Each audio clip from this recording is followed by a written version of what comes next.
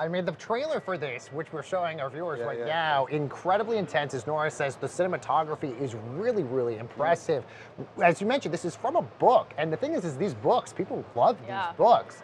But is it hard taking a role when people are so obsessed with a book and they have basically that character already etched in their mind?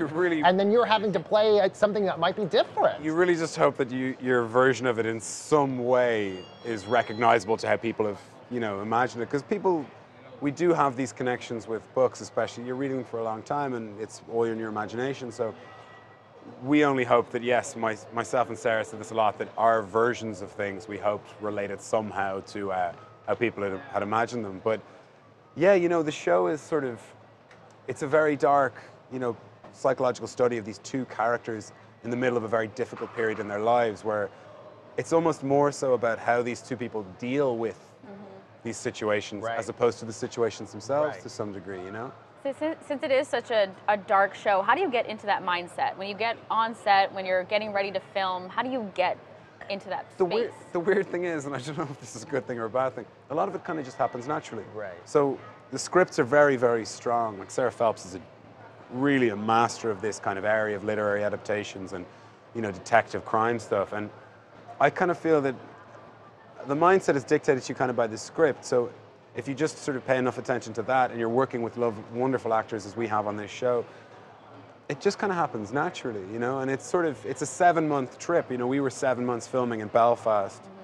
We were very lucky. That's where they filmed Game of Thrones. So we had kind of the world's best in terms of crew, and we had 3 wonderful directors guiding us through it. So you kind of you let yourself fall into this little universe. And, Killian Murphy actually from Peaky Blinders was talking about this recently, how you always want to stay within the universe of the role. You don't want to ever kind of detach fully. So when it comes to weekends and stuff, it's a bit more like you kind of want to sit in it a bit, and you want it to sort of stay with you. And I wouldn't say it's a sacrifice, though.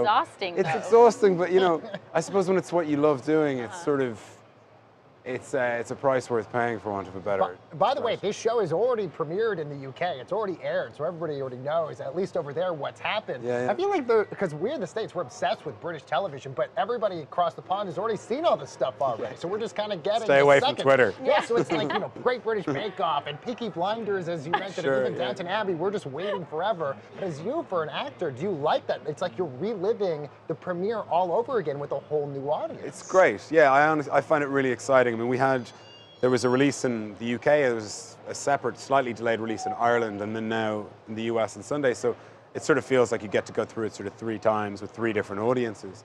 And the last episode went out only last night. So I landed in Newark Airport at 9 p.m. or something, and my phone was alive with sort of people's reactions to the final episode, because it is the kind of show where it sort of allows its audience to, it doesn't sort of take the audience for granted in a way, and not that you have to work, but it doesn't sort of just solve everything for you immediately. So a lot of people were sort of just going, oh my God, this is the guy who did this, or what happened to this? They already think they've solved the crime and the mystery and everything already. And you're like, oh yes, just wait a few more episodes. That's all going to change.